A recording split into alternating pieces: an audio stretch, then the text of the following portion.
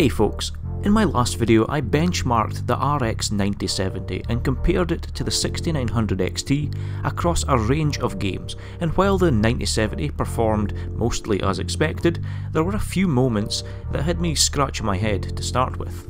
In some scenarios, the RX 6900 XT and the 9070 were performing much closer than they should have been, especially given the raw power of the 9070. Maybe it wasn't the GPU that was the problem here, maybe it was the CPU, and that is a sentiment that was echoed through a lot of the comments on that video. I was using the Ryzen 7 5800X, which is a solid chip, don't get me wrong, but at the end of this year it will be celebrating half a decade of life.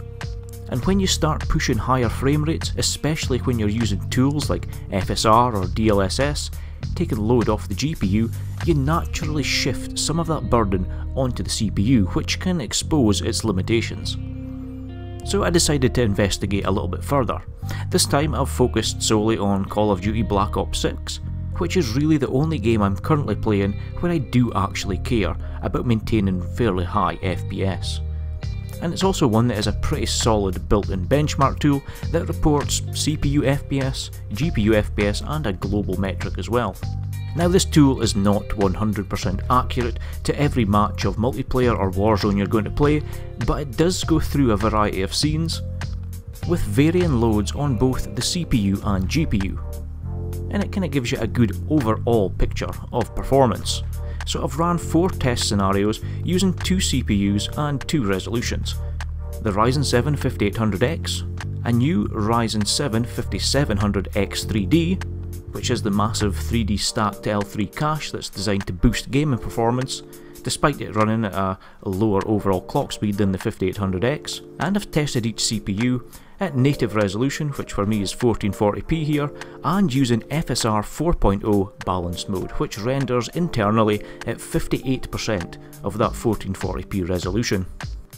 So in the first test, with the 5800X running at native 1440p, we see a fairly healthy distribution according to this test tool. The system was 93% GPU bound and only 7% CPU bound. Now if we take a look at the graph, we've got 2 lines here, yellow for CPU FPS and blue for GPU FPS. The blue GPU line is lower and is the limiting factor here for most of our experience in this test run. This is the expected result when running at a higher resolution, your system becomes GPU bound. Now moving over to test scenario 2, again with the 5800X, but this time turning on FSR 4.0 balanced mode, which drops the resolution to about 1504 by 848. The Bottleneck report shows that in this scenario we're 44% CPU bound and only 56% GPU bound. Now that's a huge shift, and you can see it right away in the graphs. Both the CPU and GPU lines are pretty closely intertwined and overlapping, and fighting for position in the middlemost, most CPU demanding section. Now what this tells us is that the GPU, the RX 9070, is capable of delivering more frames than has been seen by the end user, and this is in the areas where the blue line is above the yellow one. A higher emphasis in this test has been pushed onto the CPU thanks to the reduced resolution from running FSR.